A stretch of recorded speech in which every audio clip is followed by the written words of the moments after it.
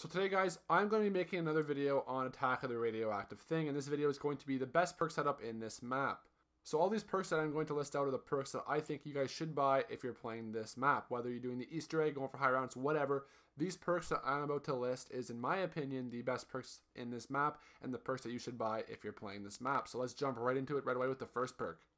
So the first perk is very obvious. I'm going to eliminate the obvious one right away, and that is Toughen Up, aka Juggernog. Toughen Up is Infinite Warfare's version of Juggernog, and obviously you're going to want to get Jug. When you're playing Treyarch zombies, you always get Jug no matter what's doing. Jug's a must. If you're playing Infinite Warfare zombies, Jug's a must. Juggernog, Toughen Up, whatever it's called, it is a must, and you should definitely buy it if you're playing Attack of the Radioactive Thing.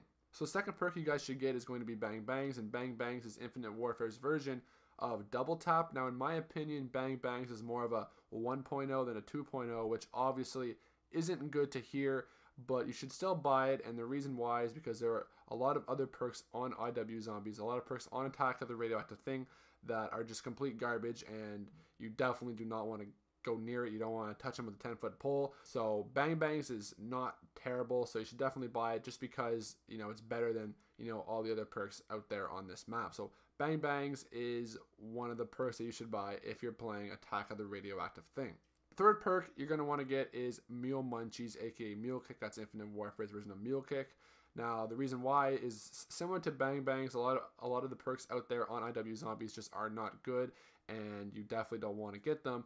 And this perk just happens to be, you know, better than these. Now, Mule Kick is a very useful perk in my opinion. I always get it when I'm playing Treyarch Zombies. It just gives you more ammo, 3 guns. Similar to IW Zombies, it gives you a lot more ammo. You have 3 guns, you know, you have more firepower to work with. So Mule Munchies is definitely a perk you're going to want to get if you're playing Attack of the Radioactive Thing. Third perk you're going to want to get is Deadeye Dewdrops. Now this perk here, Deadeye Dewdrops, made its debut in Shaolin Shuffle. It was the new perk added to Shaolin Shuffle. And honestly, I think that this is one of the best perks, you know, in IW Zombies, and one of the best in Attack of the Radioactive Thing. Basically, it is Infinite Warfare's version of Deadshot Daiquiri, and it is a must in my opinion. It's very helpful. It's a great perk to have, and whether you're doing the Easter egg, whether you're going for high rounds or playing with buddies, whatever you're doing, this is a perk that is going to help you in your game. So you're definitely going to want to get Deadeye Dewdrops. This is a perk that you're going to want to get, and it doesn't matter what you're doing, this is definitely a perk that you're going to want to get if you're playing Attack of the Radioactive Thing. So the fifth and final perk on this list is Racing Stripes.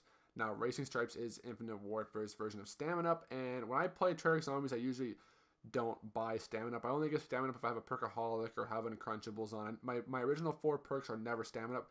Stamina Up is never involved in the original 4 perks that I get, but in IW Zombies is a different case, and the reason why is similar to Bang Bangs. I mean, the other perks are just garbage. Like, I mean, Racing Stripes, that's terrible. Now, Racing Stripes, it's not even in the map. It's not in Attack of the Radioactive Thing, but, I mean, Sloppy Taffy is, and that's complete garbage in my opinion.